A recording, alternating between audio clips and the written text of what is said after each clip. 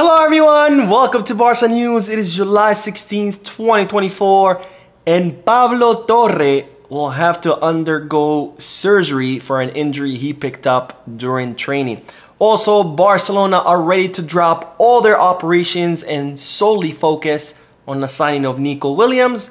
And finally, Rafinha has confirmed through his social media outlets that he is not leaving. We have a lot to discuss, so let's begin.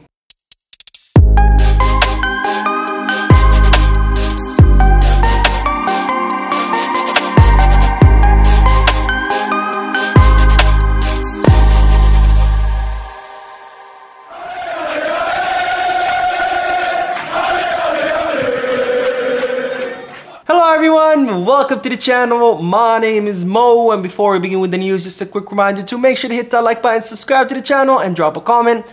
All of this helps this channel continue to grow. Also, if you are looking for any Barcelona jerseys from any clubs around the world, or international jerseys, or even retro jerseys, make sure to check out Barca News' new partner, Goal Kits, where if you click on the link, you will get access to a 12% discount, plus their current offer of buy 3 jerseys, get the 4th one free. And finally, if you are looking to place any sports bets, make sure you head to Bet Us. Both links for Goal Kits and Bet Us are down below in the description. And now beginning with the news that the second week of the preseason training has officially kicked off, and it's being revealed that Hansi Flick has scheduled double sessions for every single day of this week except for Sunday. This goes off the back of last week. Last week was the first week of the preseason, and Flick scheduled double sessions every day. And well, this week will be no different, with the players training twice a day, every single day except for Sunday. And it's also been revealed that this week, Hansi Flick will be increasing the intensity and the load of the trainings, which just goes to show that Flick is not playing around. He thought that the condition of the team was a big problem, and while he is here to fix that with these double sessions and increasing intensity during practice, which is already visible. If you watch the videos of the training sessions, you're already seeing the players breathing heavy, sweating, looking tired, because Flick is not messing around. He wants to put this team in shape, and he's gotten right into work. Now, speaking of the training sessions, we do have good news, because Alejandro Balde officially today did part of the group training, which is good news. As you know, Alejandro Balde's season was cut short last season when he suffered an injury. He had to undergo surgery. He's been out for several months. He has been training recently, but on an individual basis. And well, now Alejandro Balde has joined the group training, which means that the player is very close to being declared fit. Which of course is great news, because we definitely missed Balde in that left back position, where Barcelona kind of had to scramble, had to try all kinds of things. They tried Marcos Alonso for a few matches, they tried Cancelo, all kinds of players in that, even Hector Ford. But now it looks like we will be getting our starting left back in the lineup pretty soon. Now, more bad news. Well, actually not more bad news. We move on from good news to bad news, because there has been injury updates in regards to Pedri, Araujo, and also Pablo Torre. Now, when it comes to Pedri, look who showed up to Ciudad Esportiva. Pedri himself, who reported today to the Ciudad Esportiva to meet Flick, to meet the staff, to say hello to his teammates. He also underwent medical exams, and during these exams, his injury was confirmed. Of course, Pedri did pick up an injury during that clash against Germany after that nasty tackle by Toni Kroos. And well, after undergoing medical exams performed by the Barcelona medical staff, his injury has been confirmed. Pedri does have a sprain in his left knee. This has nothing to do with his previous injuries. This is strictly as a result of that foul by Toni Kroos. And while it has been confirmed that Pedri will be out for 6 weeks. Now, another player that visited the Ciudad Esportiva was Ronald Araujo, who also showed up to say hello to Flick, to officially meet him, meet his staff, say hello to his teammates. And of course, as we know, Ronald Araujo has suffered a serious injury, a rupture in his thigh that he picked up during the Copa America. And as I reported before, Ronald Araujo will undergo surgery. It's now been confirmed that he's gonna undergo surgery in Finland, which will mean that our Eurowing captain will be out of action for 2 months. And to add to all of our woes, another player has picked up an injury during training. This time is Pablo Torre, who has suffered a fracture to his left hand. To be more specific, he fractured his 5th metacarpal bone in his left hand. We don't know how. We don't know if he fell or, I don't know, he was fist pumping too hard at the club. But he has suffered a fracture in his hand that will require a surgery. Right now, we don't know how long he'll be out. Of course, a hand surgery is not gonna see him out as long as, you know, a surgery to your legs, because you don't use your hands.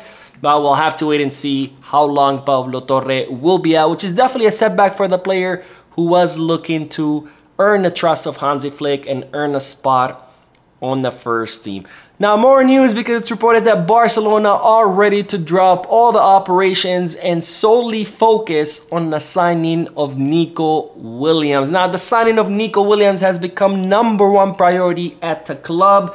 It is total consensus across the board that Barcelona will be signing Nico Williams. There's not a single person within FC Barcelona that if you ask, do you want Barca to sign Nico Williams, is going to say no. There's total consensus. Barcelona want to sign Nico Williams. They think he'd be a great addition to the team, given that we don't have a proper left winger, given that Nico Williams fits that profile of a player that Barcelona are looking for, someone who's fast, someone who can dribble past defenders. And so Barcelona are determined to sign Nico Williams, and not just from the sporting aspect, but also from a marketing aspect, because can you imagine having the 2 stars of the Euros, Lamine Yamal and Nico Williams, on the same team?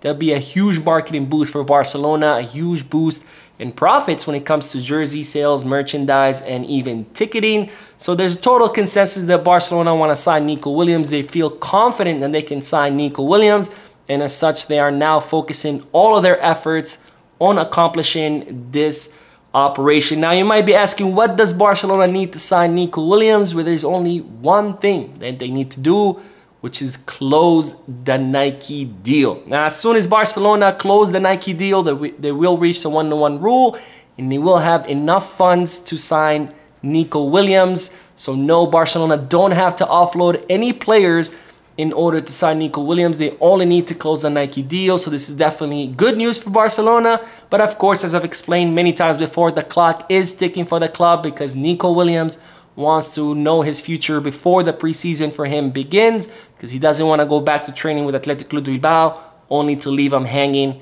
and end up leaving to join Barcelona. Now, it's reported that La Liga are also very much in favor of this move, because of course, you know, a move of Nico Williams to Barcelona would generate a lot of hype, which is good for La Liga overall. So everybody is on board, the club is on board, La Liga is on board, and of course, we do know that Nico Williams is also on board. He wants to come to Barcelona. He's very excited about the project. He communicated this to Barcelona through his agent. He wants to play with his friends like Lamine Yamal, Cubarsí, Alejandro Balde. And he also, of course, is very excited about a project that's based around youngsters, and more importantly, a team where it's not, you know, full of stars, where he's gonna end up on the bench, but instead he knows he's gonna be a starter and has the chance of becoming a very important player in Barcelona. Now, we will end today's video with the news that Rafinha has confirmed in a social media post that he is not leaving. Now, as you can see on the screen on the left side, that was a post by FC Barcelona. They posted on Instagram celebrating the 2 years of the signing of Rafinha, and on the comment section he replied that, and we're going for the 3rd. In other words, he wants to stay for a 3rd year, since the post was talking about the 2 years that Rafinha had spent at the club. So Rafinha definitely confirming yet once again that he is not planning on leaving, which of course it is a problem for Barcelona, because Nike deal aside, if Barcelona were to offload Rafinha, they would be able to sign Nico Williams with that money. But regardless of that, you know, offloading Rafinha would clear a lot of space in the wage bill. It would help Barcelona lower their wage bill, which is a big goal of the club. But with Rafinha and Ferran Torres saying they're not leaving, then Barcelona definitely have a problem on their hand. And let this be a lesson for Barcelona not to spend so much money on players like Rafinha and Ferran, and spend on signing players like Ferran and Rafinha, and not to spend so much money on salaries of players like Ferran and Rafinha, because then the club have a problem offloading those players, because of course, why would they want to leave when they could just stay and earn huge paychecks while Barcelona struggle to clear their wage bill, and instead they have to think about offloading important players like Ronald Araujo or Ilkay Gundogan. A total mess, but let this be a lesson to Barcelona to be more careful in future signings. Anyways, that is all the news for this video. I will be uploading another video right after this one. Don't forget to hit that like button, subscribe to the channel, and drop a comment. And as always, Visca Barça.